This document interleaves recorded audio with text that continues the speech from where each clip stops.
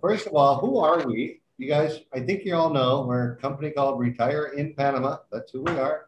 We help people do that. Not just retire, we help people move here. People, doesn't matter if you're in your 30s, 40s, 50s, or 80s.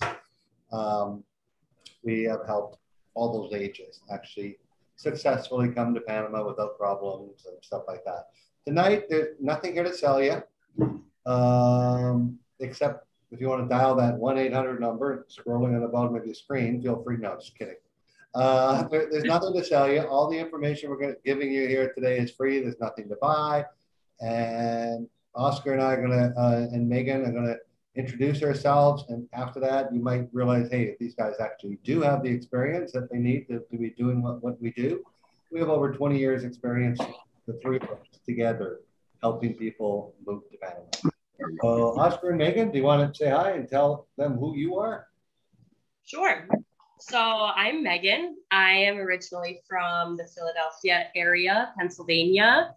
I went to Penn State University, graduated in international development, and then went into the Peace Corps. Actually got my Peace Corps mug. We're both representing tonight. Oscar's got his Columbia mug. I have my Peace Corps mug. So I came into the Peace Corps here in Panama, served for 2 years doing environmental work, English work, all different kinds of projects. And I learned a lot about Panama, the culture, the people, learned to speak Spanish, and obviously met Oscar during my time here, and then came on board with the Retire in Panama team. So I handle a lot of the logistics. I keep the tour running smoothly. And I'm also on tour. So I love to share everything that I learned about Panama in the Peace Corps with all of our tour guests too. That's me. Well, hello everybody. And for those that don't know us, welcome for the first time. Thank you so much for your time tonight. My name is Oscar Peña, and I'm originally from Colombia, Cali, to be more precise. I left Colombia back in March 2006, and I went first to Costa Rica.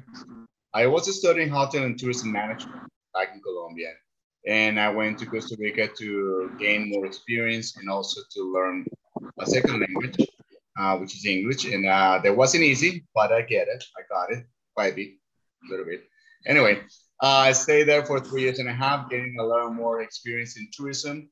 I work in an industry for that time period, and I get a lot of experience working in a small luxury hotels, so a lot of customized and focus in hospital service. So that's something that I really enjoy, and I got a lot of experience from there. Moved to Panama. I don't know why I'm a little bit nervous tonight. Anyway. Got the whole family on tonight. I guess. Okay. I got to perform. Okay, no. But I got to Panama in 2009. And I started working in the hotel industry here in Valle Escondido. As a matter of fact, that was my first job. Then I found out a need in Boquete. You know, I saw that there is a huge expat community. I saw also an opportunity when the people were struggling to get down a few things that I saw I could be helpful, and I was helping. And so I was, maybe I should start offering some expert services. So my first job, my first company started with the name Mucho Gusto Panama. This company was created to help SBACs to move around, to just get things done, and also private customized services or tours. And I started doing private tours in Panama, and that's transition was to get to meet Rod. And Rod was, a matter of fact, one of my first clients. And Rod and I would just start working, and I helped him to get, because he was lost a little bit. So I helped him to get his stuff done, get his residency, get everything. So we started growing business. Then years passed by, and we started working about, okay, let's do our next job. What's gonna be? Well, let's do Retire in Panama. So we start working on that, and this is what we got today. During the process, I was lucky to meet my angel next to me by my side. So I was just extremely lucky to have her on board, and she has nothing but being extremely huge asset for our company. And so in doing the operations every time in Panama, I am a little bit of jack of all trades. So I'm gonna be your driver, your guide, your bodyguard, your bartender, your waiter, your counselor, wherever you guys need down here, I am there for you. So sorry for a little extended version of this story. Yeah, Rod, I think he took up all the time. Yeah, sorry. We're gonna have to skip to Sam now. Well, is he done now? I wasn't listening. I was looking at all the people here. I was seeing if I knew anybody. Sorry, Oscar, just kidding. You know, I think our entire really good things about you. I think half our August group is all. Hey, Mickey and Lauren, and I see Daniel and Bruce in there somewhere. All right. So anyhow, my name is Rod. I'm from Vancouver, Canada originally. I moved here in 2011, so I'm approaching my 10th year. And Oscar was absolutely right. I met Oscar about 3 months after because I was in kind of trouble. I tried to do the whole thing on my own. One-way ticket, fly to Panama. Hey, I'm going to live here for the rest of my life. Wasn't working out. By the time I met Oscar in 2012, he was already an expert in helping expats relocate to Panama. And it was one of the biggest blessings. I would have ended up back in Canada, I know it. But after meeting and me hiring him, and using all his services. I wanted a better price, so I said I would be his friend. And no, I started helping him. We started trading services. I'm an online marketer. He had a business. So I would do work for him and he would help me do this. And it just was the start of a partnership. And that developed into purchasing a company in the town of Boquete where we did local tourism alongside of our expat endeavors. And then in 2017, we were going to start a little earlier, but we waited until about 2017 to put the group thing together. But we kept it like we always did with our private tours, small, informal, a week full of fun and tons of information. And that's, that's how we like doing our business. But our business is more than just selling people on tours. As I said, we're not going to sell you anything because we're sold out for almost a year anyways. But it's helping expats in any way. And if it's just a matter of answering an email or picking up a phone call and helping an expat so they don't get into trouble, we do it all the time. I wish I had some of that help back in 2011, then I wouldn't have needed Oscar. And but that's basically my short story. I have a background in business and online marketing and advertising and stuff like that. So that's what I do for the company. Oscar and Megan run the tour portion, although I am on the tour for the last 3 days with the group. And it's a great partnership. And we feel like we're doing some great stuff. Our past guests like it, our future guests, hopefully you still come after watching us on this call. Okay. Anyhow, we're doing this call. We're doing something a little different. I'm going to introduce somebody. I want to focus a little bit because we get this all the time. Rentals. How do I find a rental? And how don't you find a rental like I did in 2011? Look on Craigslist, send a total stranger $400 by Western Union to your town and expect the rental to actually be what you were looking for. You have to tell them about your rental. Well, it was home of all the cockroaches in Panama. My house. I didn't live anywhere else because I've been here. I haven't had any problem. So it just wasn't. So I lost money there. I had to move out earlier than I thought. Never pay multiple months up front for a rental. There's no need to until you like the place. But we're going to get into a lot of that. I have some questions lined up. I'm going to introduce the guys, Samantha from Inside Panama. They have a rentals agency here in Cherokee. Samantha heads up the Cherokee one. We'll talk about the Panama City Beaches Coronado later. So Sam, thank you for joining us tonight. You can see on the screen, she's right beside me. Say hi, Sam, and give yourself a little introduction about yourself, how you ended up in Panama and this business. As you know, my name's Samantha. I'm just waving at my current clients and old clients, so Rob and Pippa, not by age, and Jim, and I see you and your wife too. So basically, I am from South Africa. I immigrated to Panama almost 3 years ago with my daughter, who's 16, and my husband. We originally started off with my husband opening his own company, and I came from a corporate environment. I was an executive PA to the CEO and the financial director, as well as the owner of a international logistics company. And when I landed in Panama, and it was a fun holiday for a month, and then I wanted to pull my hair out thereafter. I missed working. I missed the challenges of a job. And Mike was kind enough to offer me the opportunity to do the rentals. And I drove in headfirst, and I'm loving it. I love the challenges. I love the people I meet. A lot have become friends.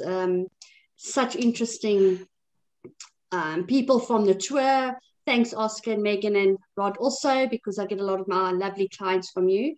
2 of them I can see at the moment. And yes, that's basically me. Oh, right on. So, Samantha, what do you do for the client, and how much does it cost them? So it costs nothing for clients. My payment comes from the owners, because we charge the owners a fee. So you basically get my services for free. And there's a lot that, a lot of people ask me the question, and I suppose it's rightfully so.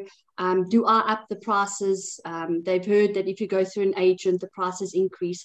And it's impossible, because if you sign in the rental agreement with the owner, I can't change the price. So that's where we differ. We don't go through anyone else, but through our owners and signing off on the rental agreements. We know the area, so you're paying us to recommend you an area. So if you're looking for something in a warm area, I'm certainly not going to take you up in the mountains. That saves time. I look at the trusted and reliable clients that we have. We don't just pick a house and just rent it to you for the sake of renting it. We save you time, and I really take this into consideration. I listen to your needs. No, just and, when I turned it off and Samantha, if you can unmute yourself. Sorry about that. Yeah, so basically it saves you time, because you're not paying for my services, but you're benefiting from it, because you ultimately getting a rental you need that meets all your requirements. I take the time to listen to you. A lot of my clients, for instance, they would give me their contact details, whether it's a month, a 2 month, or 3 months ahead, even a year. I have some clients next year, October, coming in, and I let them know a month before they arrive what we have available, and then we start chatting, and that's basically it.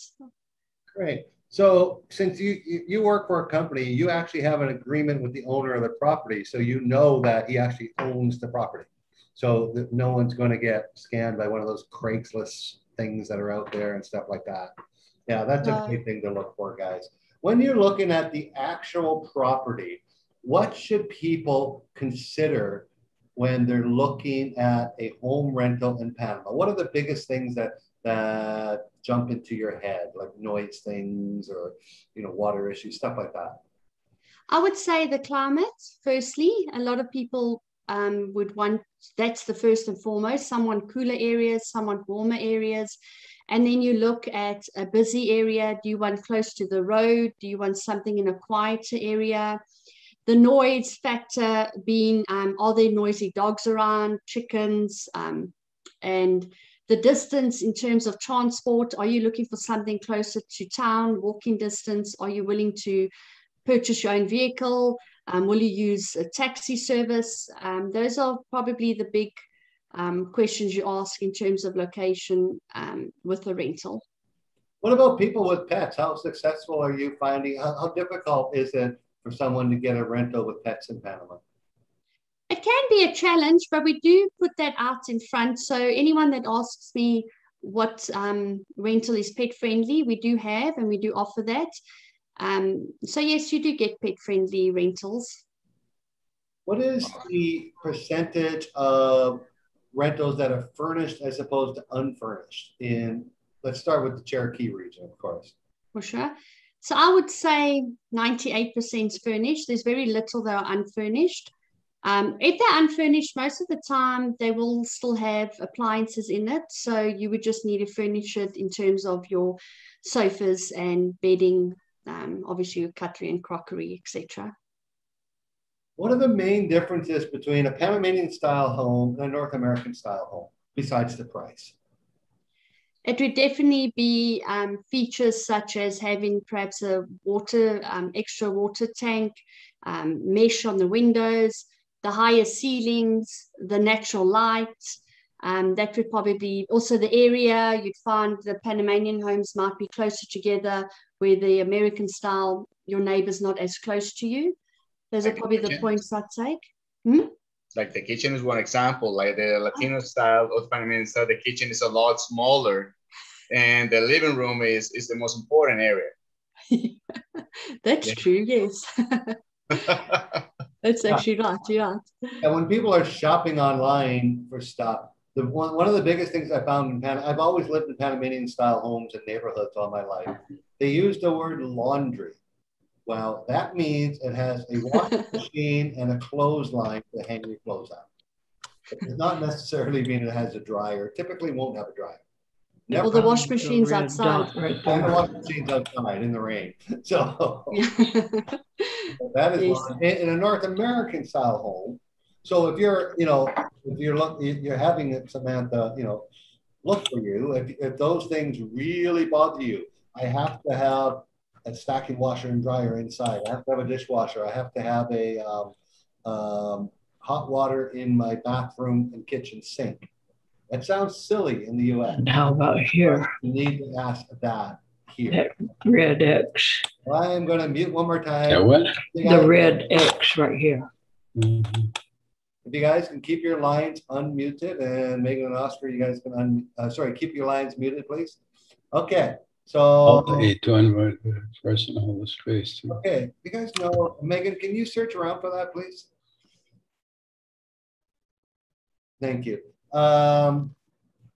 What's typically the setup for utilities in rentals, or is there a typical? And if not, what are the different examples? Did you do this red? You want me to wait? Okay, now. Okay. So in terms of utilities, it all depends on what the owner decides.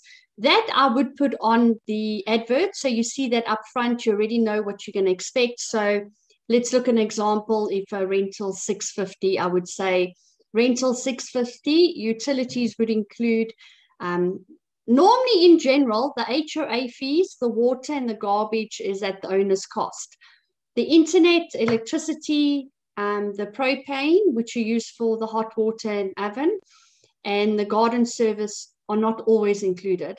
If it is all included, it does say on the advert all inclusive. So we already put it out there. It's up front. You can view it. One other thing, Rod, I wanted to mention that we stand out to any other real estate agent in Panama is that our website is updated regularly. So when you go onto our website, those are the current rentals available.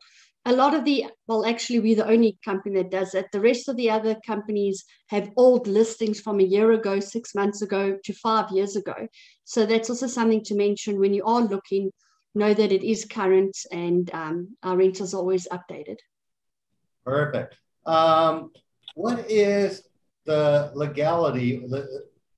That's the wrong word. What does a lease entail? I see so many things on Facebook. People say, oh, this guy's asking for first, last, and 3 months up front. What is the procedure in Panama to lease on a 6 month, 1 year lease? Okay. So firstly, you would just need a copy of your passport. You would then get an agreement set up. Once that's set up and the owners viewed it and approved it, I would then send it to the tenant. You would look through it, and basically the deposits my deposits 100% of the time is the first month's rent and a security deposit, which is equivalent to the first month's rent. Sometimes the owners will ask pet deposits, but those pet deposits are refundable. So if there's anyone charging you over and above that, just question it and check. There are exceptions to that rule, depending on some very few asked last month. The reason why they would is probably because they've rented before to someone that unfortunately did not keep to their 1 year agreement and left sooner. So for their safety, they would ask you for the last month rent. But that is definitely the exception to the rule. Okay. Those are my questions. Now we're going to get into actually looking at some rentals that are available right now. And we're going to, I'm going to share my screen, and we will, I'm going to share my screen, and Samantha, you will talk about them. And just like I want to mention, after this call, Sam works for a company called Inside Panama. After this call, I'll be giving you all her contact information. Contact information for Martha in Coronado Beaches, Panama City for rentals. Can you understand any? Contact information for, I don't know why the mute's not muting. Oh yeah, and for Michael, the owner of Inside Panama. Why don't we switch? Because we're better on this side. Hey guys, the person that keeps on muting themselves, I'm sorry, we're going to have to force you out. If it happens again, you can feel free to log back in, because there's obviously something wrong with the system, because I mute you and then it unmutes. So for you guys to mute yourself, hover over your screen, and you'll see down at the bottom left, you'll see a little microphone, and that will mute you. But right now you're all muted, so please don't touch that and unmute yourself. Okay, now I'm going to share my screen. Just give me a second here. I'm going to share the right screen. Should be this one. Here. Okay, is that the screen? Can you guys see the house on the screen?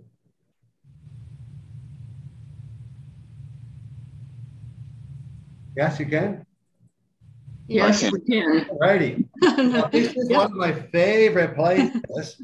I used to drive by it every day for 5 years. Now, if you move here, you can be next door, almost next door neighbors to Oscar and Megan. You can go over to their house every day, use their barbecue, use their fryer, have a happy hour, party on their deck. I'm coming. People.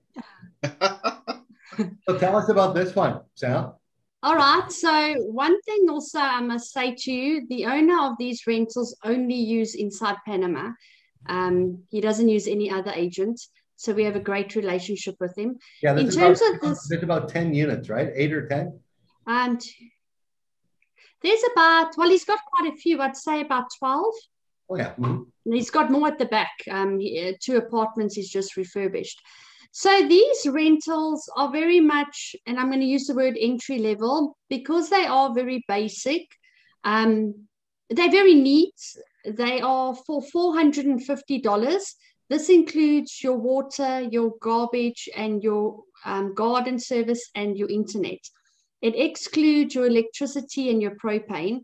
The electricity, people ask me a lot, the pricing, it is around, on this particular one, you don't pay more than, I would say, $25.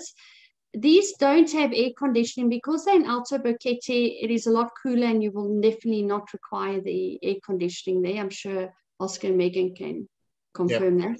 Yeah, especially in this area.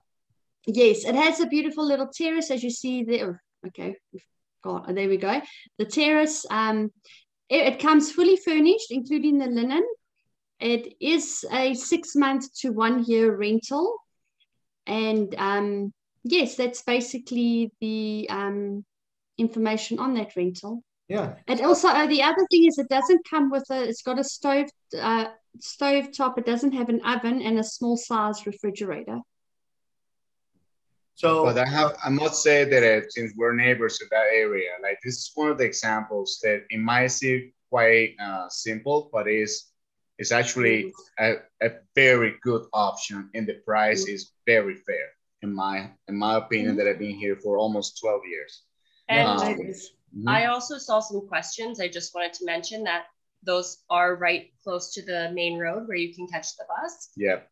Garden service means that someone is mowing your lawn. Yep. And there was also a question about the tin roof, but you can see from the pictures inside the home that it's insulated. So it's not really loud when it rains. But you also see, if you move into an A-frame, that's something I missed. Oscar and Megan are now in an A-frame. You don't hear the rain. Like even the heavy rain, you hear it a bit. If you got a flat, yeah, you hear it, but it's not like you yeah, like if you have a like tin roof, then you really hear the rain. mm-hmm. And most Panamanian construction is going to have metal roofs. Okay, let's move on to the next one. Where is this? So this one is at Volcancito, a very popular area of Boquete. And that's a ground floor unit. It goes for $850. This includes the HOA fees. Something to note, you should never ever pay HOA fees in Panama. That is for the owner. It includes the garden service and water. It excludes electricity, internet, and the propane. This is a lot more spacious and modern. It's got high ceilings, larger windows for natural light, hot water throughout. The one thing I forgot to mention to the previous one is that is a shared laundry. This one has its own private laundry area, a separate room just outside the unit.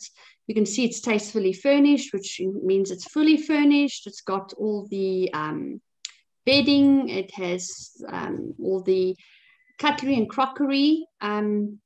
So this is normally a typical type of rental. We're looking at that price range for around. It differs between, I'd say, $750 to $900. You'd probably look at something like this. It's also got a dishwasher and a full-size stove oven. Here we go. The place is called Valley of the Flowers. Great location. Yes, it's called. You just walk out to the 100 meters to the road and grab a taxi for $1 to town or less. Okay, so this is a really lovely full house. Yes, that's a full house. That rental goes for $900. It is all inclusive. The owner has two how would I say, casitas, two houses on the property. This one in particular is a 2-bedroom, 1-bathroom. It's also it's fully furnished. The only thing it excludes is the propane. And the reason why it excludes that is when the owner's away, he cannot facilitate the delivery of propane to you. So you would just need to pay that on your own. Other than that, $5.35, folks, for a 30-liter tank. It's got great views. It's right up Volcancito. I work in kilometers. It's 6 kilometers up. I'm not sure what that is in miles. Sorry. I think it's about, don't know how to times it, but it'll take you. Yeah, probably. And yeah, it's got a beautiful garden space. It has electric gates. So yeah, it's a lovely rental. It's higher up, so it's a lot cooler. So the question I'll answer all the time, people say there's something. Can you find that, Megan? Any chance? Because I don't have the people out. Is there any chance that I can find something in my budget? The budget in Boquete area is about $450 to $5,000. So this is really something for everyone's budget. There's luxury rentals to see for several $1,000s a month available up in the mountains in the gated communities, and they start at $500. So there is something for everyone. And Sam looks after the majority of the province. And I'm not going to sit here and try to spell out her email or give her phone number. You all registered for this Q&A. When it ends, you're all going to get an email, which includes your free relocation book, produced by Inside Panama and proofed by myself. Right, Mike? And you're going to receive everyone's contact information, so you will have it. So we're going to move a little bit to the beaches quickly. I'm not going to spend a lot of time, Sam. Feel free to interject here, though. On the beaches side in Panama City, Martha, co-owner of Inside Panama, also owns Inside Panama Property Management. And so I kind of give you an idea of what a rental would cost, okay? I'm missing some information. Oh, here we go. Now this is Coronado Bay. You've all heard, I'm sure most of you, this is a high-end rental, okay? Yeah, you can get cheaper, but this is really nice and I wanted to show it to you. You step out of the front of the building, you're on the beach. This is, I think, the 19th floor, 2-bedroom, 2-bath, and it rents for $1,600. And I don't know what you know about the rentals in Coronado, Samantha, but feel free to interject at any time. Looks They're like very so they're mostly condo style rentals. These rentals obviously differ in terms of the quality of the furnishes and finishes. I see in they're very conform to certain style. Where Boquete, you get a more of a variety from a Panamania style to a condo, to a duplex, to a house, to a casita. I don't know too much on those rentals myself, but I know that most of them would probably be closer to the beach, include having a swimming pool. The HOA fees would be included. I'm not really sure in terms of what it's included and excluded in Masters Rentals, but saying that on our website, all the information on any rental in any area is easily available. Inside Panama Real Estate, click on the rentals button. You'll see where I got all these pictures from. And we're going to look at one more right next to Coronado in New Gargona, which is way over here. These are the buildings, right, Oscar and Megan, in New Gargona? Yes. Okay. You can get now 1 bedroom, 1.5 bath, which is great because it has a full ensuite in the main bedroom, and then it has a half bath for guests and for daily use outside for $1,000 a month, which is really a great rent. This one is on the 14th floor, like really nice finishes, and you know, as you see, great views, oceanfront views.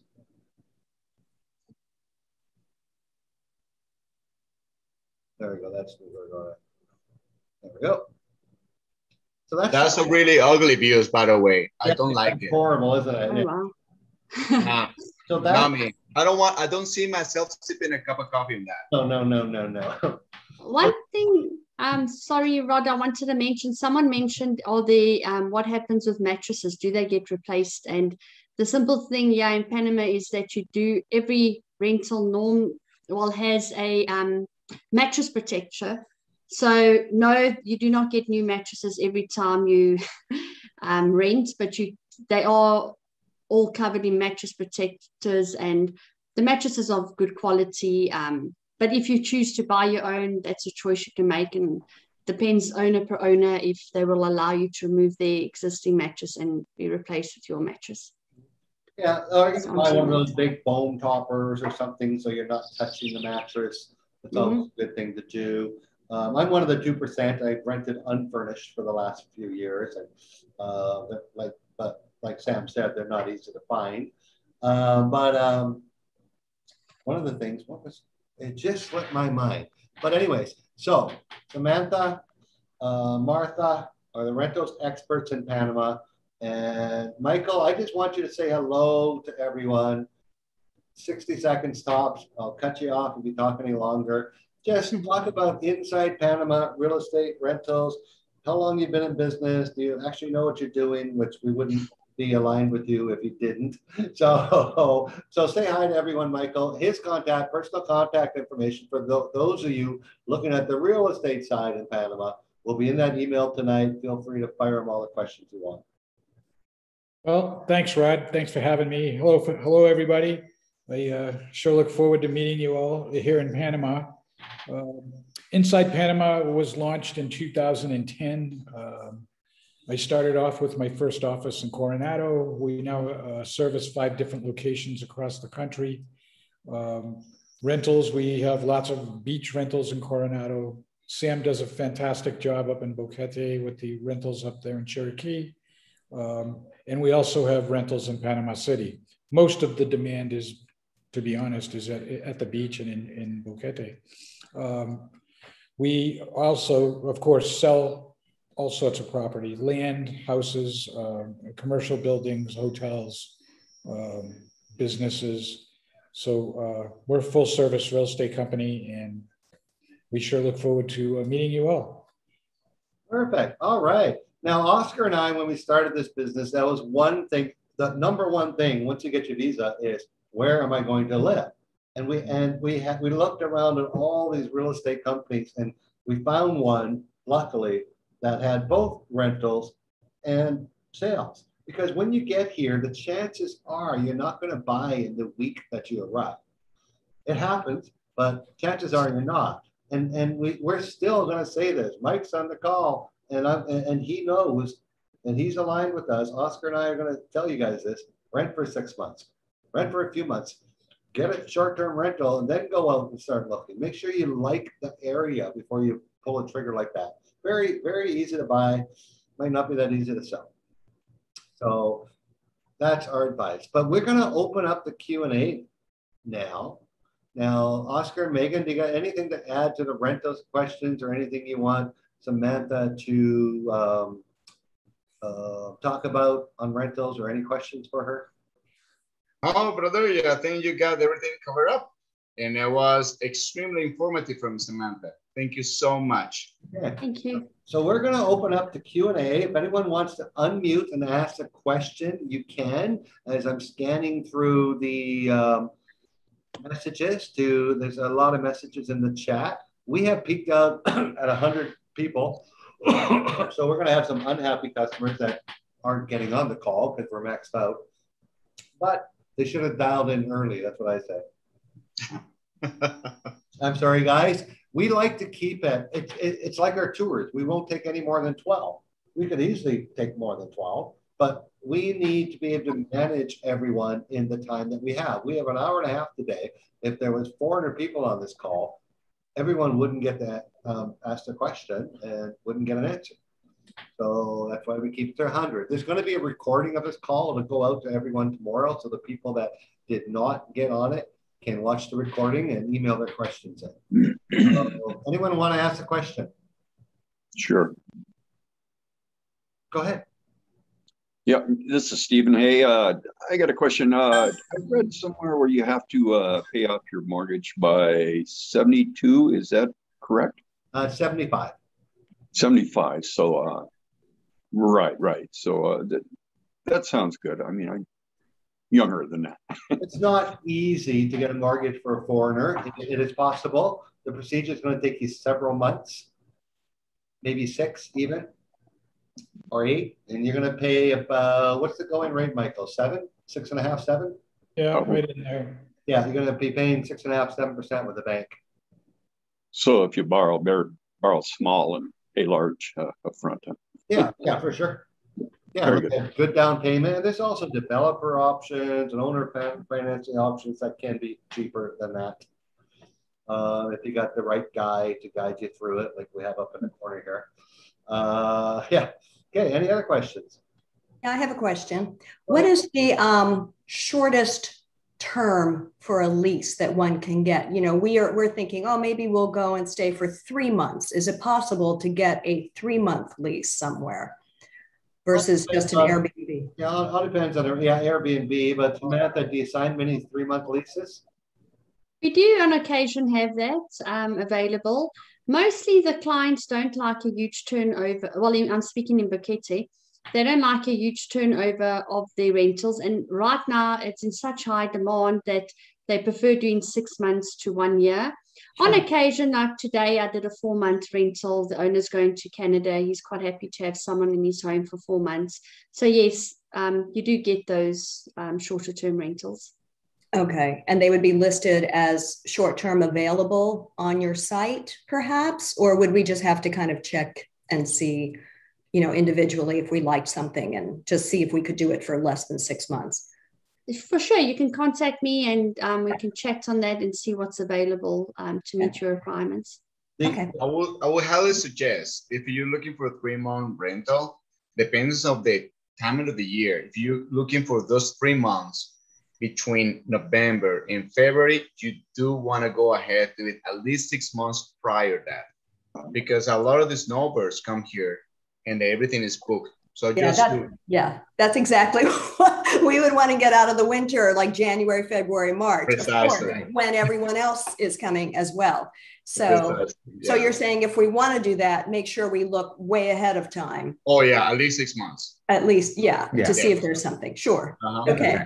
If you're looking at the beaches, like the Coronado. Yeah, that's what we were thinking, Coronado area. Then I'll be sending you Martha's contact information. Send her an email. There's lots available in the shorter months there. Oh, okay. Yeah, Okay. she has stuff by the week if you want.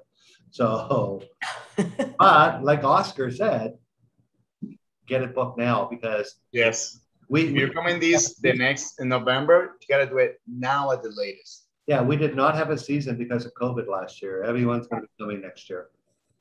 Sure. Yeah. Okay. Thank you. Thanks. Welcome. Okay, I have a question if I could. Yes, sir. We have very specific interest in Valle Escondido, and I noticed, Oscar, you have some history there. Yes, sir. But we just literally returned with our pensionado visas in hand, so we're very actively now looking for a rental to purchase.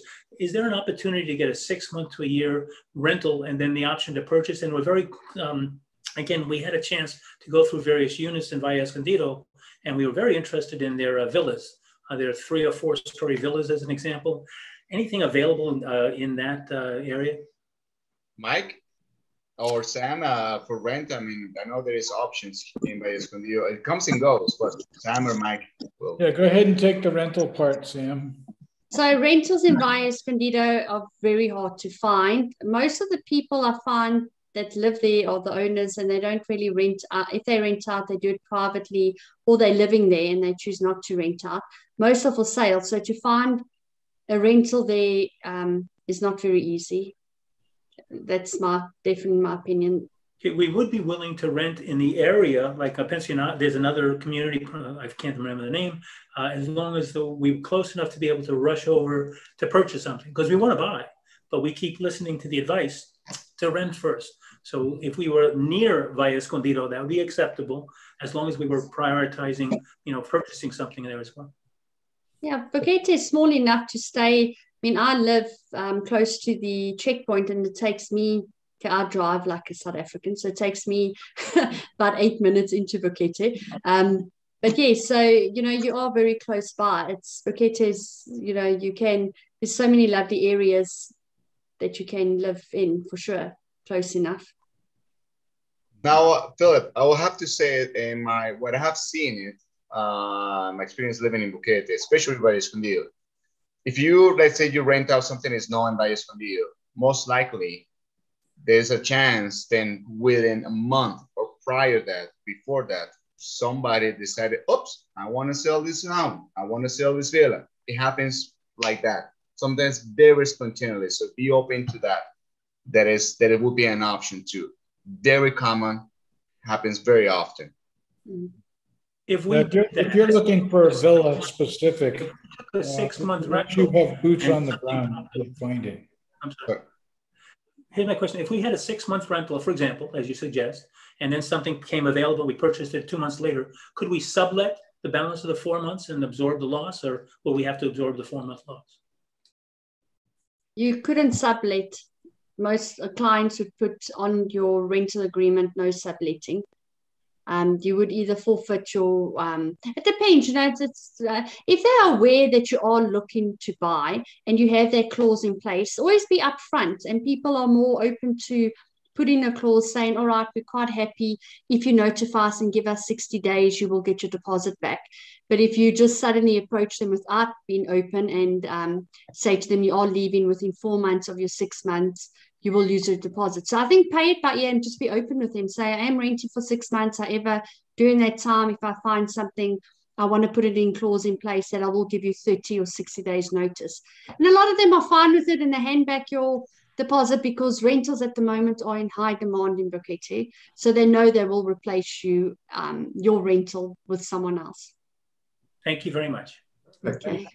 Hey guys, I want to get into the meat of these 100 questions we have from these 100 people. And we're going to go, I'm just going to read them and pass them off to Oscar, Megan, or if it's quickly something in my specialty, I will answer it. So the gentleman's asking, I've obtained my retirement visa, my retirement pension letter Social Security letter, which I emailed to the Panama consulate. They must be in the US.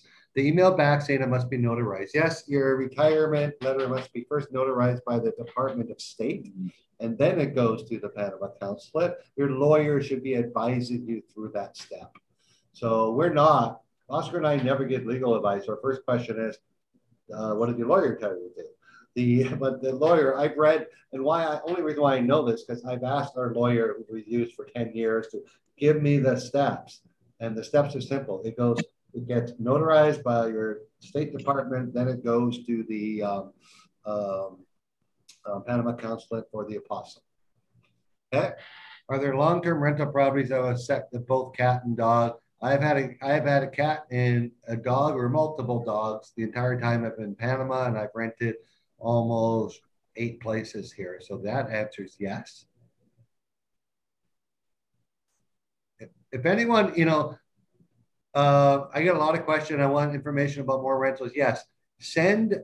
You will get at 8:30. You will get Sam's contact information. Send in their email what you are looking for. Be specific. Give her 2 to 3 days to get back to you. She is swamped. The rentals market is hot, and if she has to look through her website and pull links down of exactly what you're looking for, please give her 2 to 3 days to get back to you. Thank you. Is Panama safe to live with only 25% of the population receiving the vaccine? Panama's rollout on the vaccine in the next 3 to 4 months is going to be pretty high, with 5 million dosages of Pfizer arriving by the end of the month. I understand there's 5 gated communities. Can you tell me which ones? Gated communities. Oscar, can you list the gated communities in Boquete and which one is best for a single person in their 60s? I would like to live in a community with organized social hikes, walks, potlucks, etc. Well, there is the amount of communities we have. Panamonte Estates, we have Boquete Country Club, we have Lucero, we have Boquete Canyon Village, we have Valle Escondido. Los Molinos. Now, for someone with that profile, I will say if you want to be more close into the amenities of the town, the best option will be Valle Escondido. It can be very social and also plenty space to go for walks, very safe, 24/7 security run as well. And you have a restaurant, you have a bar, you have a spa. So if you want to be more independent, more outside, there is the other options. Lucero, if you, let's say you like to play golf, Lucero has an option for a full golf course. Mike loves to play there when he goes, right? But the places with the most residents would be Valle Escondido and Los Molinos. But no matter where you live, it's very easy to get involved with the community. It's very, I can't hear you. Very what? It's very easy to get involved in the community in Boquete, no matter where you live. Yes. Okay. Can I ask you something, or is that okay? Well, because I'm the one who wrote the question. To me, there's a big. Can you hear me? Okay. Yes. Oh, to me, there's a difference between like just saying, go to the market and say hi to people and introduce yourself. I mean, it's a lot easier. It would, for a lot of people like myself, if there really are just organized activities. So, you just join the organized activities. So I was wondering, does something like that exist? Because sure, but they're more community groups. They're not gated community groups. Oh, I see. So there's multiple different hiking groups depending on your level of hiking. There's a bunch of different volunteer organizations, people that like to go out and eat together with different interests, a photography group. There are plenty of different birding group or a hiking group. There's some groups that are just focused on birding. There are some groups that just focus on just hiking. There's groups just focus on flowers and trees. There's all kinds of groups. So. And people really are that friendly here. Yes. But the easiest way to find out if you have a specific interest would be to just write in one of the Boquete Facebook groups and you'll get a bunch of responses. Mm-hmm. Yeah, we have trivia night. We have even a bingo night. Bingo. No, but we when I think of bingo, I think of old people. I kind of like to dance, you know, and do things that you know, I haven't become old yet. Oh yeah, it is all the options. Karaoke. Not always inside the gates of the community. They're more in the community as a whole. Well, I guess the reason I was thinking of a gated community was if I were going there myself, you know, and I didn't know anyone, it would be easier to like initially meet people if there were already some things going on. But it's also, we have some friends that do every week a newcomers meeting. And, oh, really? Oh, yeah. And that's then nice. in newcomers, you get to meet different people for different backgrounds, and you can choose how you feel more comfortable. And you could just go with the flow. Oh, yeah, there's nice. Newcomers night in Coronado too. Also in Coronado, yes. Oh, that's nice. Mm-hmm. It's pretty awesome. Well, thank you very much, Elaine. Valerie, you really live in Panama without speaking the language. Well, 9.5 years, Valerie. I am not fluent in Spanish. I know several thousand words that I've learned, so I can point to a picture on my phone and politely ask the clerk in a hardware store where to find this screwdriver. So yeah, you can live in Panama without being fluent in Spanish, but constantly learn if you can. I'm trying. Thank you. Yeah.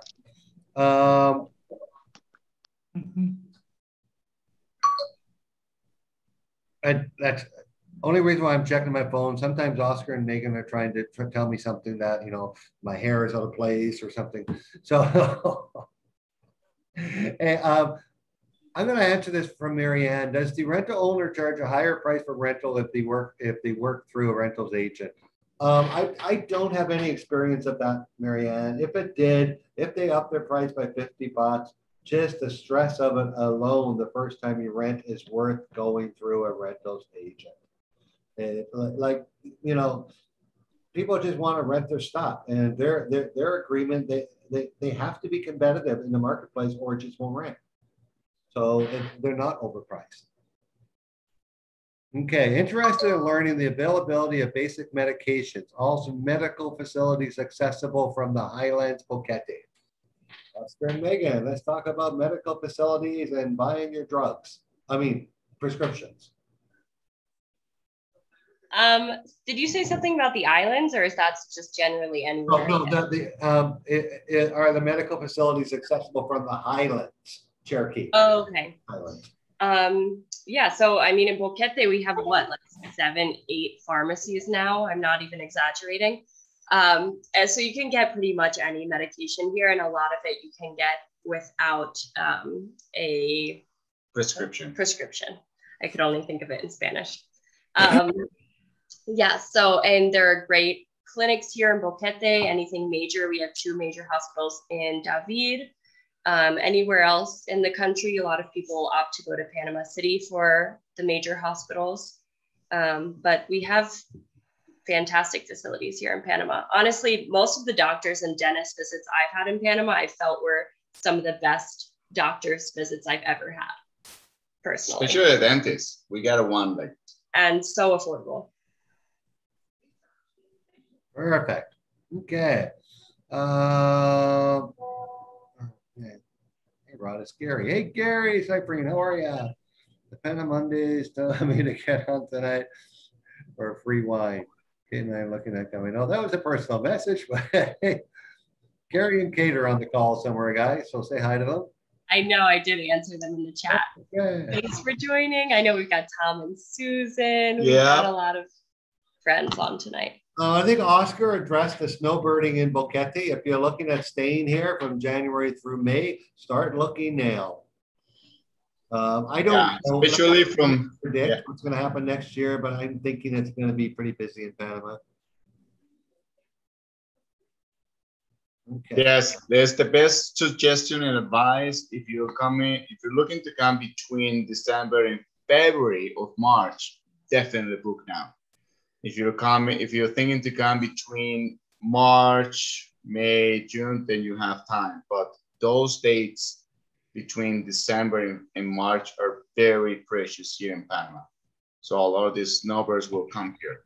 Now that Canada is opening more to be accessed in and out the country, we expect they're gonna be full 100% capacity. All the Canadians that were able to come to Panama this past high season will come this one. Perfect. George, yes, if you're in a 6-month lease or a year lease and it ends, and then it'll go to a month-to-month type rental lease. Okay. Oh, we're still way back here.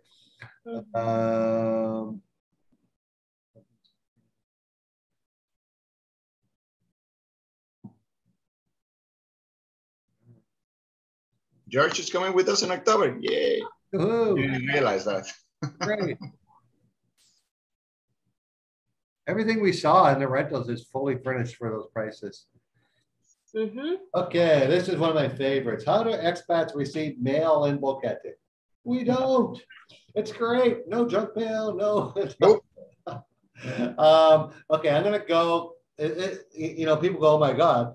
Actually, Megan and Oscar, have you looked at what was announced last week? What they're trying to do with street signs, house numbers, and mail delivery in Boquete? No. Yeah, it's coming, but they want way too much money, so no one's going to do it. But anyways, I think once they get bigger, they can provide it more affordably. So what you typically do is you use a third-party service to get your mail. Now, I'm going to mention the company Mailbox, etc. Number one, I've used it for 9.5 years and I like them. Number two, it's a name everyone already knows because they're all throughout the world. So you arrive in Boquete, you can even do this before through email. You go to a mailbox and you sign up for a box and they give you a Miami address. So you change your mailing address with your bank so you still get your cards, replacement cards. If you want to change your mailing address for your social security checks or whatever you want to do, and they'll also give you a shipping address for packages. So you can put that into your Amazon account or your eBay account. And then any mail sent to that address in Miami gets forwarded to Boquete. It costs $1 to receive a letter, costs $5 a pound to receive a package. So don't, you're not going to be ordering laundry detergent. You can buy that here. But if ladies, if you're ordering makeup, or guys, if you're ordering your special razor blades that only come from one company like mine, that stuff is fine. And then when it arrives, you get an app and they notify you, hey, your package arrived in Boquete, you drive into town and you pick it up.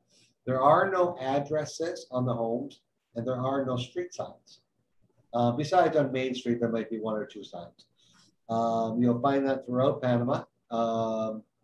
So if you're looking to get food delivery, that's only started happening since the pandemic here, really. Did we really have food delivery 3 years ago? Nothing basically. Now everyone delivers because of the pandemic, and now people have WhatsApp and GPSs that you can share your location so the guy can actually find you. It doesn't always work though. I have a corner house, so whenever I share my location for food delivery, the guy's has to go to 4 houses to find me. But it's close. Yeah, you need to tell them is the house with the pine next to the yellow wall. Where is a broken car? That's the out front. Yeah. So that's mail delivery in Panama. We have delivery services within the country. If I want to send something to Panama City, use a freight company, and if it's a business, it can go right to their door. They find it. You can ship. We have an international mail service that you can ship stuff from here. We have post offices. You can go to the post office, ship a package back to the States, ship a letter. It'll get there in 6 weeks to 12 months. So, and people can technically mail you here. I've never used that service. It'll take about a month from the US, international stamp, your name, general delivery, Boquete, and the postal code. But you have to go check to see if it's there. They won't call you. There's no notification. So, okay. Do you anticipate any changes to the mask mandate? Also, government talking about vaccine. Panama government is not talking about vaccine passports. Mask mandates. I think, you know, when more vaccines get out, numbers go down, they'll stop them in public and then slowly roll them out indoors. So what are your thoughts on that, Oscar? Well, I just saw some news today.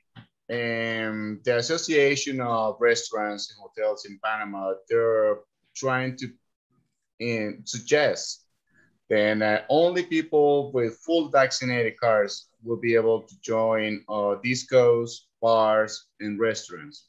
But that's just something that came out. I don't know if that will be possible, if that will happen, but that was something, it's a trending right now in the news today that I saw. Yeah, I think the government, our government here has made the statement, the president himself, not going to mandate vaccine for entry into the country. So, but if you do have a vaccine, you won't have to get tested.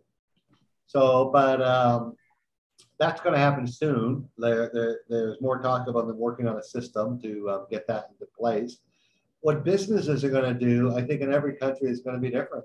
There's already cruise lines in Europe doing vaccinated cruise lines. And there's concerts in the US doing vaccinated concerts with 10, 20,000 people. So I don't know. I can't answer. We're not going to give opinions on this call. Everyone has the right to their own opinion.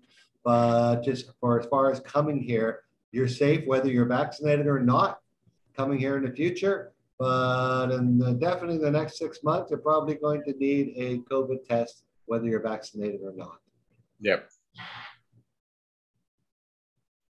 Okay. Do you know if we arrive with our dog, can we relocate in the 40-day quarantine? The 40-day quarantine for your animal means you need to keep them indoors. It doesn't matter. You can move him, just keep because he's in the car. So, and no one checks on you anyway. So there's no problem. See, we import dogs as one of our services. So we help people. We help people with the paperwork, and we can even do the transport.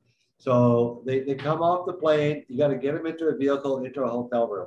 And then if you take them out, you got to take them out on a leash, not around any other dog. That's what quarantine means.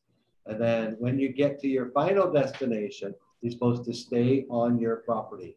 Now that doesn't mean he has to stay in your house and poop all over your floor. It means he has to stay on your property and not mix with other animals. I could ask you a question on that, on the dog and cats and such? Yes, sir. Very simply, I think we've already communicated before that we've already accepted the reality that we're going to likely have to fly private. I don't think logistically we're going to be able to share the planes with someone. So we're making arrangements now to get to fly private. But when we're curious, we would love to get involved with your service. We'd like to make certain, though, that we want to understand if we fly private, can we take all the animals with us on that plane and our personal belongings and such? And if so, how can we make arrangements so that we stay with the animals here and there? And can we fly directly to David to get to Boquete, or do we have to go through Panama? Those are the questions. You and I need to have a conversation, Philip. Yes. So give me a call tomorrow. Done. I will. Thank you. Like you have my number on my emails and stuff like that. Yeah. Give me a call because I'm doing this twice this month. Okay. Yeah, hopefully people doing the same thing you're doing for sure. There's a lot of things to consider. So, okay. Hey, Rod. Hey.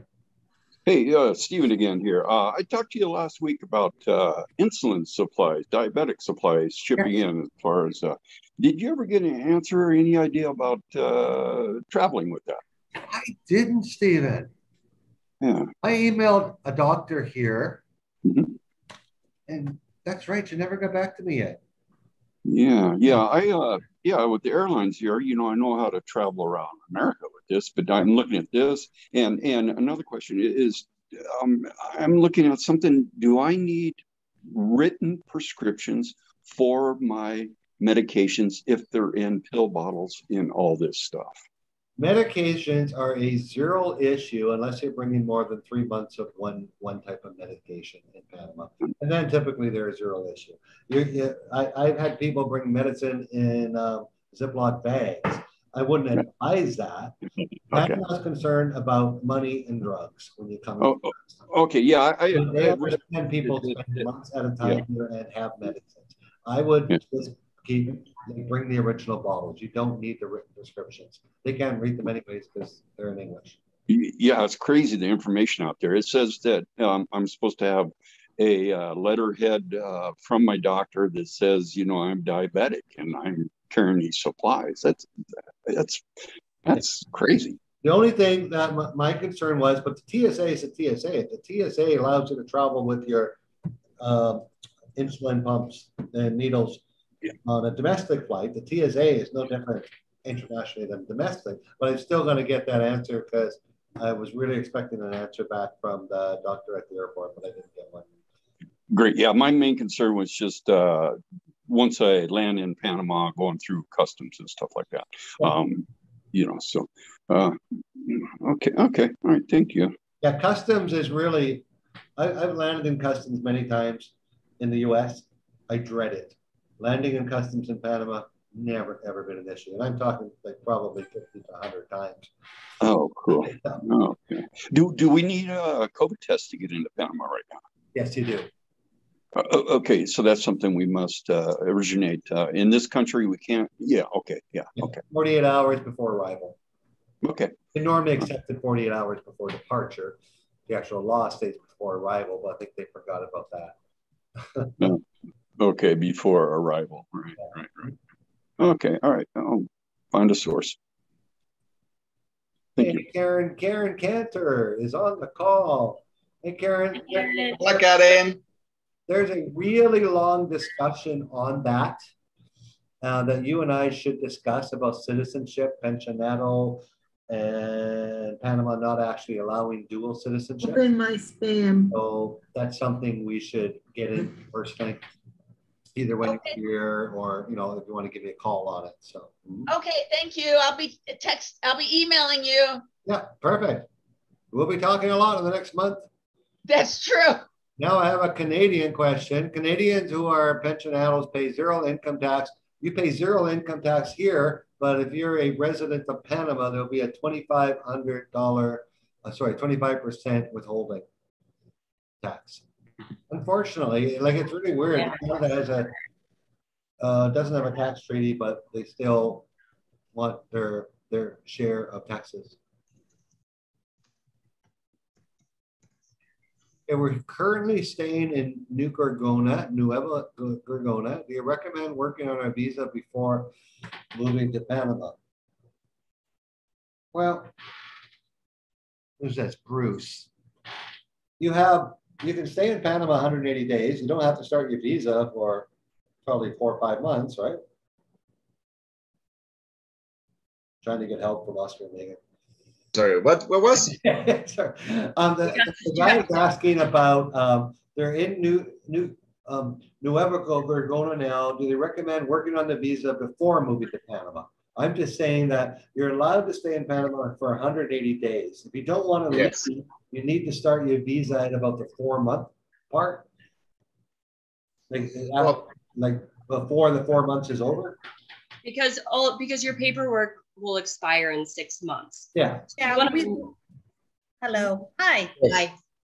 Yeah, we're currently here in Gorgona for a year's lease. We are leaving before the 6 months for a month and coming back. We plan on moving to the Buquete area to try that place out for a year. Loved it when we came for vacation, especially the weather compared to the beach area where it's 3 digits right now. Yeah.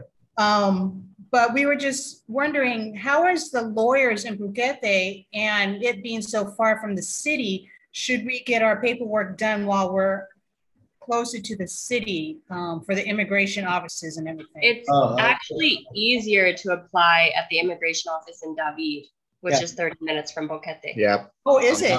Oh, yeah. Much easier. It's 1 day less. You don't have to go twice. There's no lineups. It's much. The Panama immigration office drives me nuts. So busy, so crowded. And then you don't have to deal with that traffic trying to make it to Panama City if you don't know the schedule. We got stuck in traffic for 4 hours one time. Exactly. So you know what I'm talking about. Okay, and do they have lawyers there that you can recommend? Yes. Fantastic.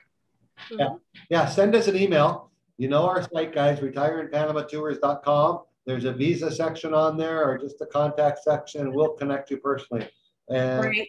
yeah. And let me tell you, then our team, we'll go beyond that. The customer service is outstanding. That'll blow your mind. Very well.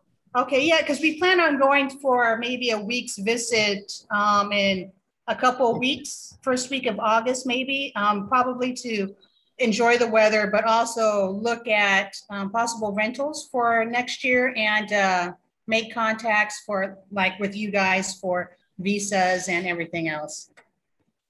Yeah. Somebody wants to say hi. Say hi. Oh, you know how cute that puppy? No. Yeah. The question, are there high rises in Boquete? Well, you need to get here. Boquete has a population of 5,000 people with a surrounding 10 towns, 25,000. The highest building is 3 stories high and it's abandoned. So no, there are no high, there's no traffic lights and there's no street signs. Are you using home Wi-Fi? Can you change the password for security purpose and that's safe? I don't know what that means. Okay, let's talk about paying your utility bills. How do you do that, Megan? You've lived there long enough. How do you pay your bill? I do it Because on my online banking app on my phone. They would never get paid. Oscar would forget, right? Yeah, so for some reason, people here still go in person and pay their bills. It's just very common. They'll go to each office and pay their bills that way, to pay their cable, to pay their cell phone bill, whatever it is. But I pay all of mine right on my bank app on my phone. Yeah. Also, another thing that works in when you're gonna get the service, you can arrange to link your credit card. So in the beginning, when you start the contract, it's already debit from your credit card. Just do, yeah. Yeah. Right. Perfect. Donna, Rod, what about? Rod? Yeah.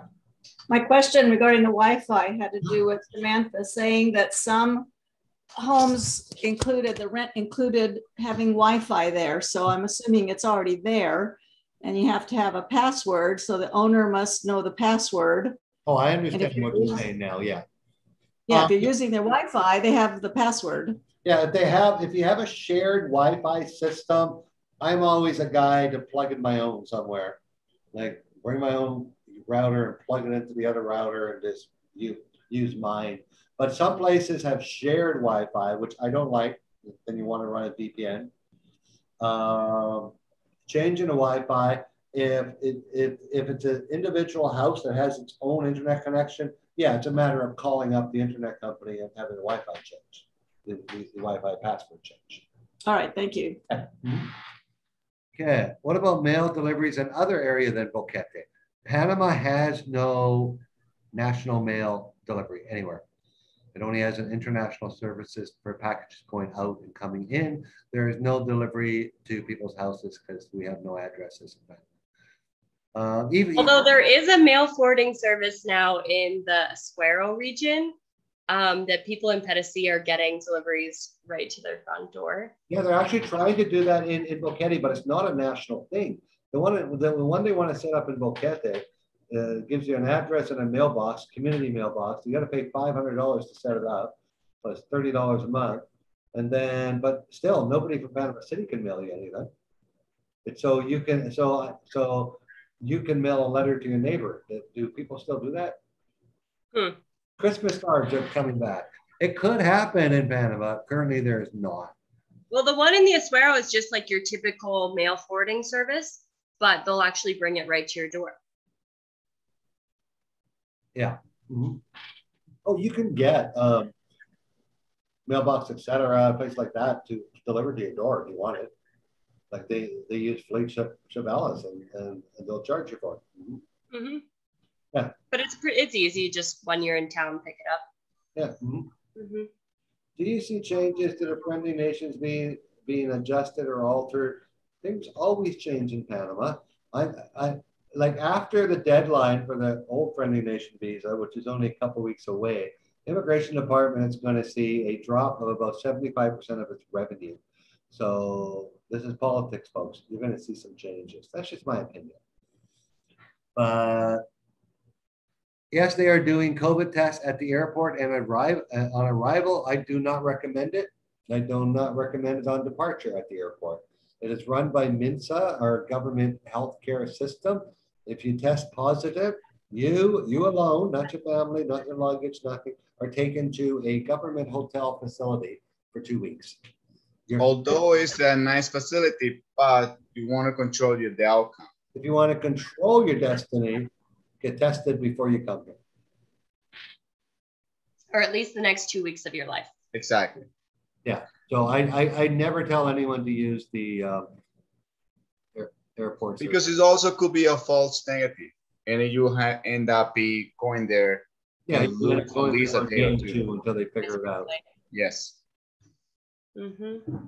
Least expensive areas to rent. What are the least expensive areas to rent in Panama during the high season? Somewhere that nobody goes in the high season. Las Tablas? No. No. Dude, that's a nice. That's Carnival. That's Carnival. I would say more in the countryside. So I would say more like perhaps Las Lajas and Panama Oeste, or no, not even that. That's pretty busy too. It kind of just goes along with where rentals generally are less expensive. Yes. Yeah. How long? I would say just in the high season, everything it gets available, everything is just gets a little bit more expensive if you only want to book during high season. Yeah, the best deal you're going to get is on a 1-year lease. Yes. Okay, I only got a couple more printed typed questions. Then we're going to open the call back up. There's still almost 100 people here. They haven't left yet, so everyone must be happy. How long does it take between the temp visa and permanent visa? Typically 3 to 4 months. The whole process is usually about 5 months.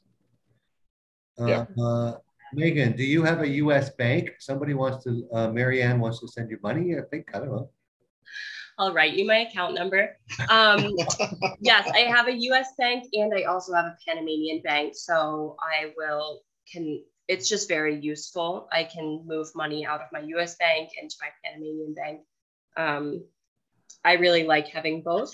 Yes. I think Rod does too. He has multiple bank accounts, Canada, U.S., Panama.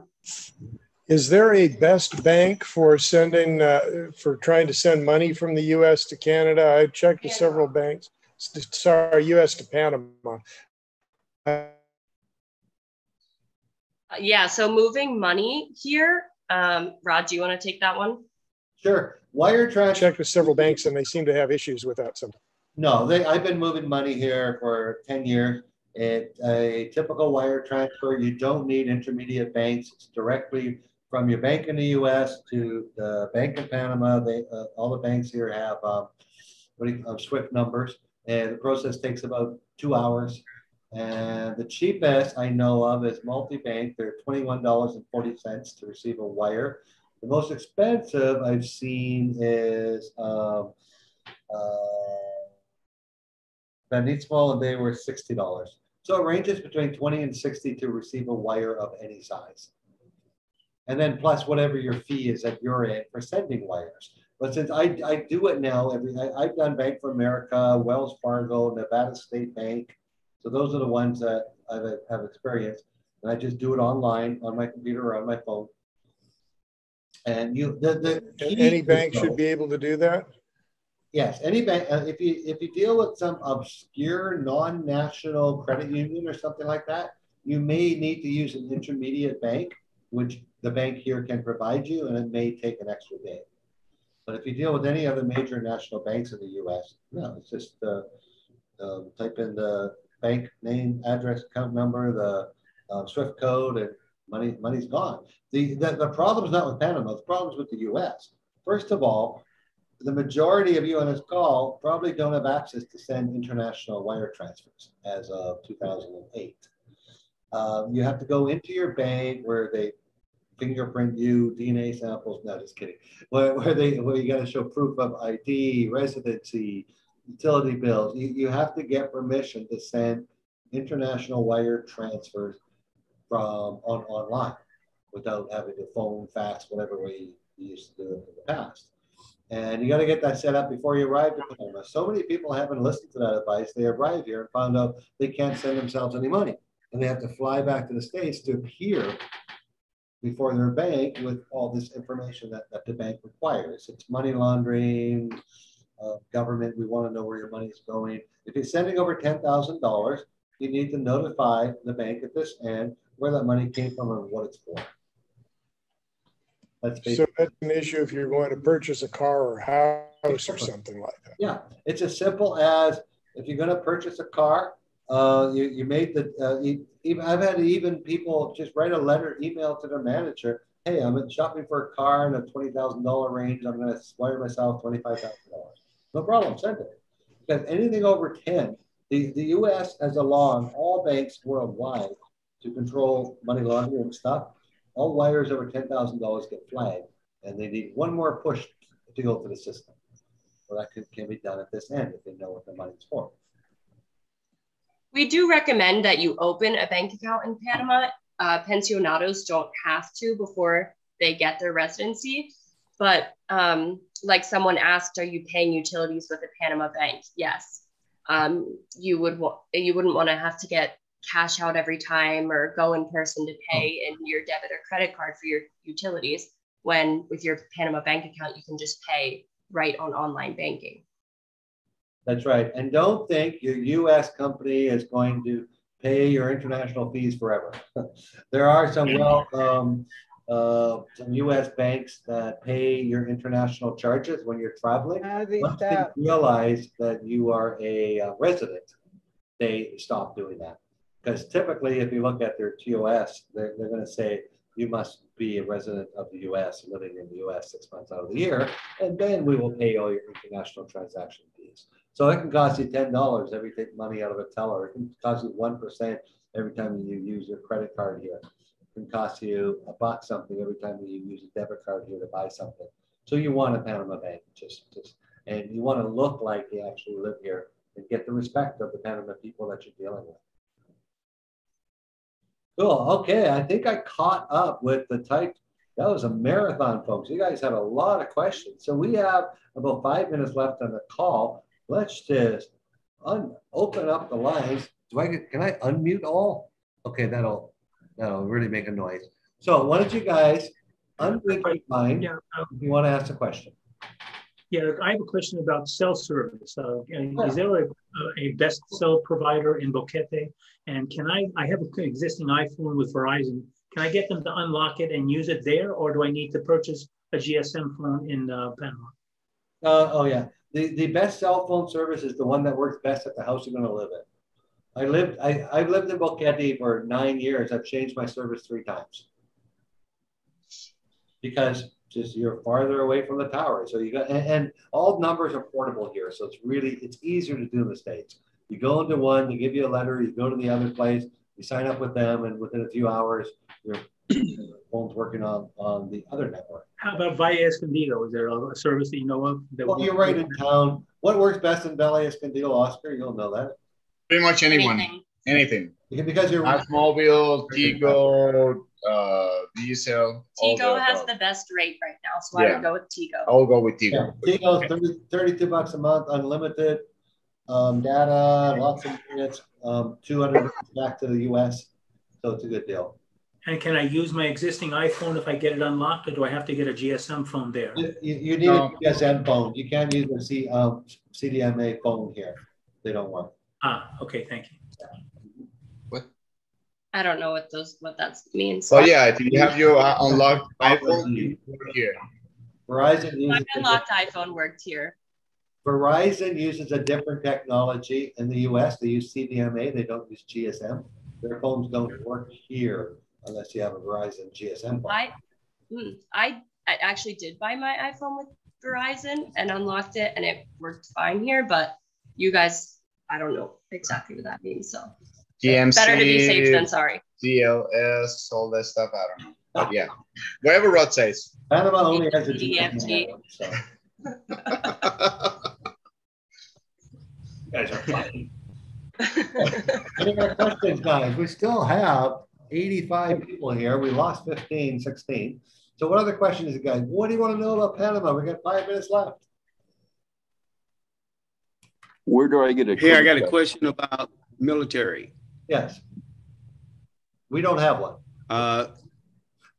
No, but being a veteran, I just want to know, are your benefits available in Panama? There are benefits available for you. There are VA pharmacies. Do you have TRICARE for life, Michael? Yes. Yes. Then you have there veterans hospitals in Panama City and that will fully look after you. I suggest. Thank you very much. I suggest, Michael, going onto Facebook, search for Veterans Outreach Boquete, and join that group, and you'll meet up with a lot of guys that can help you better than Oscar and myself on that issue. Very useful, by the way. Oh, very good. Very there good. are some liaisons that will help you with that in major areas around the country. Cool. So must you have TRICARE to use the VA pharmacies? You can use the VA, like there's different levels. And here I'm going to tell you, I'm not an expert, neither is Oscar. But there are different levels of TRICARE and TRICARE for life and stuff like that. Yeah, I know. So reach out. That's the group on Facebook. Veterans Outreach Panama. There are thousands of guys, literally. They will be able to guide you the right way. Thank you. Okay, someone else was going to ask a question there, and there's 2 asking at once. Okay. Microphone issue. Go ahead. Rod, I had a question again on banking. Yeah. Everything that I've read, you need to either apply for a visa or have a visa before they'll allow you to open an account. You're absolutely right. Okay, so, all right. So you're going to live there for 2 months without any money, right? On your credit card. Well, not 2 months. If yes, yeah, technically, if you don't apply for your visa right away, a lot of people apply for the visa. They start working on the visa process because it's easier to get your fingerprints if you're done in the States. It's easier to get certain things if you're still in the state. So they retain a lawyer. All they need is a letter from the lawyer that has your deposit saying that Tom Moody is in the process of immigration. Okay. Okay, thanks. It can be a little complicated if you plan on landing and doing major purchases. But if you're just coming and renting for a little while, I mean, you just bring a little bit of cash, you have your debit card, you have your credit card.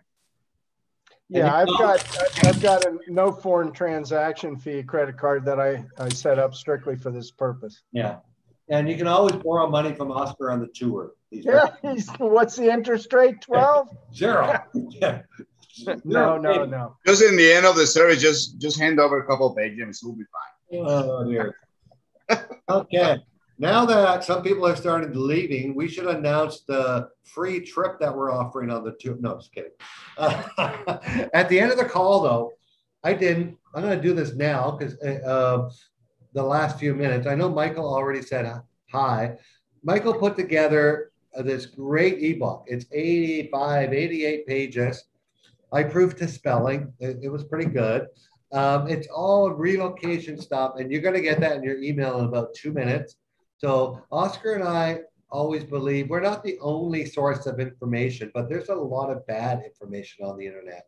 You want to get stuff that's from reputable people, that's current. There are many people, someone the other day told me, hey, I read this online about this visa. And I went to their source, and it was an article from 2008. Okay, well, that's a problem. Make sure you're getting your information from good sources. This ebook book it'll fill your head with, oh yeah, I should do that. Yeah, I need to do this. So we want to thank Michael for letting us give that away tonight. So you're all I got it already. Oh, it just arrived. Perfect. Okay. Yay. And any of you guys that are interested in what is real estate like in Panama, I always defer my questions to Michael because I'm not the expert there. He is. So shoot him an email. Phone him in the middle of the night. He likes that. You're the master. Okay, guys, we're going to be winding down. We have time for one more. I got a countdown clock of 60 seconds. We have time for one more message, one more question. Elaine has her hand raised. Okay. Go for it. I had a question about the infrastructure. I heard that sometimes there are outages. And I also had a question about whether, basically, you know, how different it is from the United States. I heard that sometimes you have water outages or electricity outages. Yes, so depends where you are in the country. You have more or less of those. No, I mean, I would be like in Boquete or, you know, yeah. not a rural place. Yeah, so in Boquete, the power outages will happen most likely when it's a big storm or in the windy season. And I'll tell you why, because we live in the tropics. So even though they cut the trees or the branches very often, this is wild. The trees grow very fast. So it's very hard to keep up with that. So one little branch that grows a little bit extra, and might be on the windy season, breaks down, it can knock down a power line. Mm-hmm. So it happens. But usually power outages doesn't last more than a few minutes. Very weird happens for hours. Very weird. It's not that often. Usually it's just like an in and out. With water, you know, sometimes the lights flicker on and off and on and off. You don't know why. Yes. But yeah, with the water, depends on where you are in Boquete. It can be more or less. But we're living where we are right now. We haven't had one this year that I know of. No, most of the water outages in Boquete have been solved. You'll see a lot of people do have backup water tanks. You can do that if you want. If you're in drier areas of the country, like the Azuero Peninsula, you'll definitely want it. But in Boquete, it's not really necessary anymore. Mm-hmm. The infrastructure is getting better all the time. Getting better and better and better. We have a new mayor, and this mayor is doing good stuff in the town, I must say. Thank you. My answer, Elaine, is it is very different than North America. That's why I'm here. Well, yeah. That's why I'm here, you know. Yeah. That's why you're thinking that you wouldn't be on this call if you weren't looking for something a little different. So yeah, but I mean, you know, electricity and water and internet are always nice, you know. Yeah, but if you look at our blog and our site, for $500, I still have a backup system. That stuff doesn't even bother me anymore. A backup. And you know, even when I'm watching a movie, the power goes out, I don't go out. Oh, I see. Okay. Rod actually has a very nice backup system that is better than a generator. It lasts him for 24 hours, Rod? Yeah, about 24 hours. But we haven't had an outage in 10 years that long. Like we've had some 12-hour outages, but that's because most of that happened when they were redoing all the power lines along the highway. And they were double laning the highway, and there was major construction. So they told everyone, hey, the power's going to be out for a few hours, and it ended up being 12. The only thing personally I'm going to invest in a generator will be for only one thing, my refrigerator. That's it. To keep things cold, my food. If something goes down, if it really is a serious damage over 24 hours, which is not impossible, that will be my main thing that will keep it. Yeah, keep it air cold. Yeah. But that's just me. Guys, we want to thank everyone. Hey, Tom and Susan, how are you guys? Alrighty, who else? Hey, we're doing good. We're still living in Kansas, but we're coming to Boquete April 1. You're going to come soon. Yeah, you need to change that life of Kansas for Panama life. It's happening. We're in the process. There you go. Pretty. Stephen, I'll get back to you. Promise now on that traveling with insulin needles. Okay, I wrote that down. I'm on top of that. All right, folks. You guys have a good night. Thank you. And thank you so much. Thank you guys for joining us tonight. Oh, Oscar, we forgot to sell them something. Oh no. What? Oh, okay. Sorry, guys. Well, if you come on our tour, we'll do timeshares. Just kidding. No, but seriously, thank you to each one of you. They took the time tonight to listen to us, to share with us, and to ask the questions. And we kindly, very humbly, are very super grateful for you guys. And I hope to see you, some of the new people that came tonight, and some of our old people. Boss, is this to you too? Shout out to Familia. Shout out to Greg, Maxine, Larry, all the beautiful people that support us. Love you all. Thank you for being tonight with us. All righty. Love you. Love you guys. Thank you. Thank